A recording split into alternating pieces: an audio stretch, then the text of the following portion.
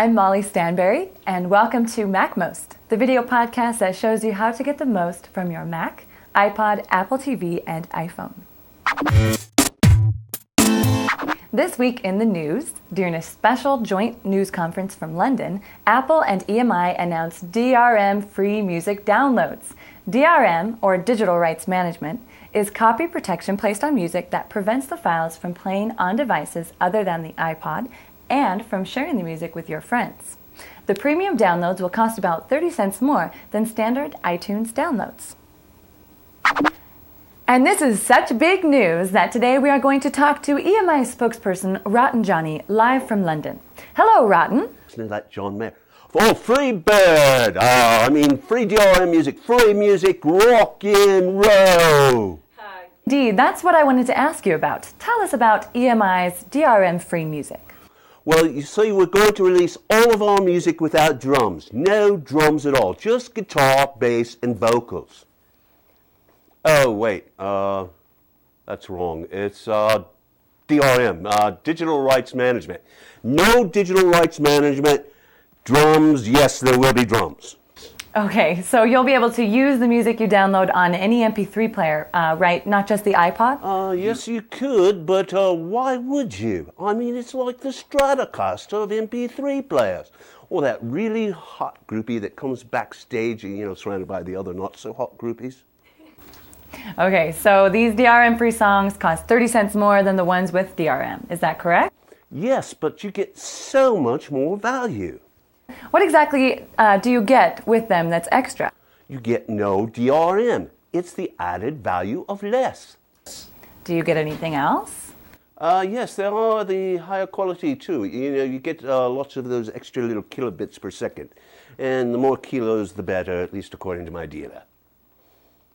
Oh, and plus the songs are louder. We've turned them all up to 11. Rock and roll! All right. Aren't you afraid of people pirating your music with the DRM-free version? Yes, we're very worried that this may lead to actually more people listening to our music. And we're trying everything that we can do to limit that as much as possible. Okay, I see. Thank you, Rotten. We look forward to hearing your music DRM-free. Thank you. And I guess we should be adding those drum tracks back in. Yes. Oh, one more question. When will the Beatles be coming to iTunes? The Who? No, not The Who. The Beatles. Never heard of them. In other news, Major League Baseball is coming to iTunes. Users will be able to download the MLB.com Daily Rewind highlight show and 2 weekly full-length games of the week. The programs will be available at the standard TV download price of $1.99 per program. Microsoft is one step closer to releasing a new version of Office for Mac, which includes the popular Word and Excel programs. Reports say there is now a private beta test program in progress. When released, Office for Mac will be up to date with the new Office for Windows. Plus, it will be a universal binary for Intel Macs and have a few features that even the Windows versions don't have. Today's quick tip is handy for sun glare on your MacBook screen or as an easy April Fool's joke. If you press Command, Option, Control 8, it will reverse the video on your Mac screen. Dude, what happened to my screen? In a related screen trick, did you know you can zoom into your Mac screen? Start by pressing Command, Option, 8 to toggle zooming to on, and then you can use Command, Option, and plus or minus to zoom in and out of your screen. We just hope that you use your newfound powers for good. If you want to send a document to somebody and want to ensure that they can see it, PDF documents are the way to go. Here's Gary to show us how to make PDFs. Hi, I'm Gary from MacMost.com, and today I'm going to show you how to make a PDF out of almost any application in Mac OS X. What a PDF document is it's a universal document that can be read on Macs, Windows, and even Linux. It's also known as Adobe Acrobat. And it's a great thing to be able to print out documents. Don't have to worry about the fonts, the layout, the design, anything. It opens up and looks the same on anybody's computer. And it's very easy for anybody to have the Acrobat Reader. Matter of fact, it comes with just about every computer I've ever seen on the market in the last few years. It's just one of these standard things that comes installed. And you can create documents with it on Windows using specialized software.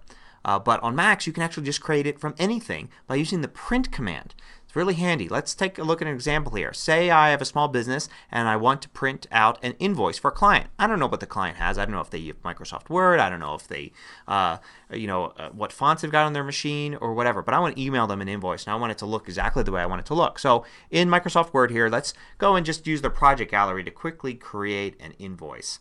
They've got a bunch of different templates to choose from. I'll just choose this first one and open, and it's going to create this default invoice here. I'm not going to fill anything in right now, but you get the basic idea that it's an invoice pretty complex with a picture and a title and some colors and things in it. So I want to send this to the client. So what I'm going to do now is I'm going to print, and instead of actually printing to a printer, I'm going to go down here to this little PDF button that you may have noticed there before. There's a whole bunch of options for creating different types of PDFs, but I'm going to actually keep it simple right now and just do the Save as PDF option at the very top. It will then ask me for a name, so I'm going to just call this Test, and I'll save it. And it's going to warn me that the margins aren't big enough, but that's okay. We're just doing an example right here. So I'm just going to continue. I'm going to quickly print this out, and on my desktop appears this test.pdf. Let me close the Word document here, and then let me go and click on this test PDF, which will open up in preview. And here we are running preview, and we see the document we just printed out. It looks exactly the same, and you can see it's not just bitmapped either. If I zoom in, you can see that there's a lot of detail in the fonts there. It's the actual real fonts, real characters in there, not a bitmap. And I was easily able to open up in preview, which is a handy PDF viewer that comes with Mac OS X. I can also open it up with the actual Adobe Acrobat Reader. If I Control-click and do Open With on that document, I can select Adobe Reader, and it will open up in Adobe Reader, and you can see it opens it up very large size, and you can see some of the detail here. And this would be the same application that anybody would have. And if for some reason they don't have it on their machine, they could very easily get it. But I don't know how you wouldn't have it. I mean, even to print out forms from the government or to print out documentation from products you buy, it's all in PDF.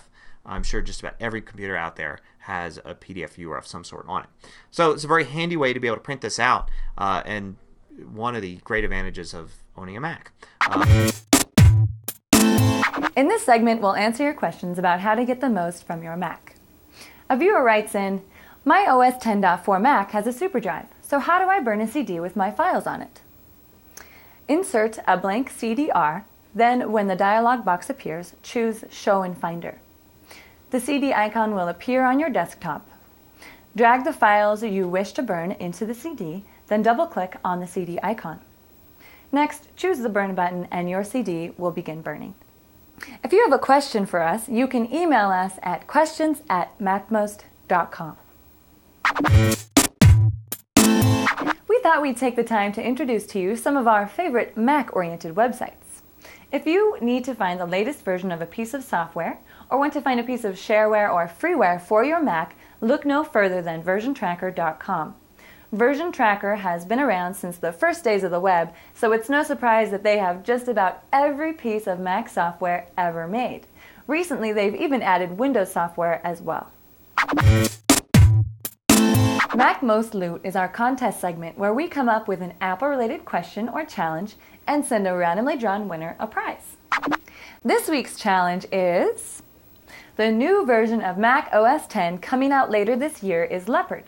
The current version is Tiger and the previous one was Jaguar. What was the feline name for the version of Mac OS X before Jaguar? Send your answers to loot@macmost.com.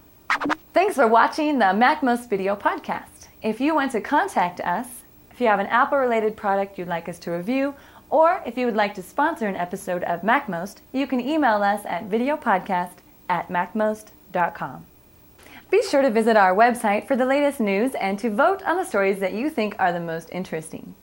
We'll also be posting tutorials and tips on our website throughout the week. This is Molly Stanberry for MacMost. See you next week.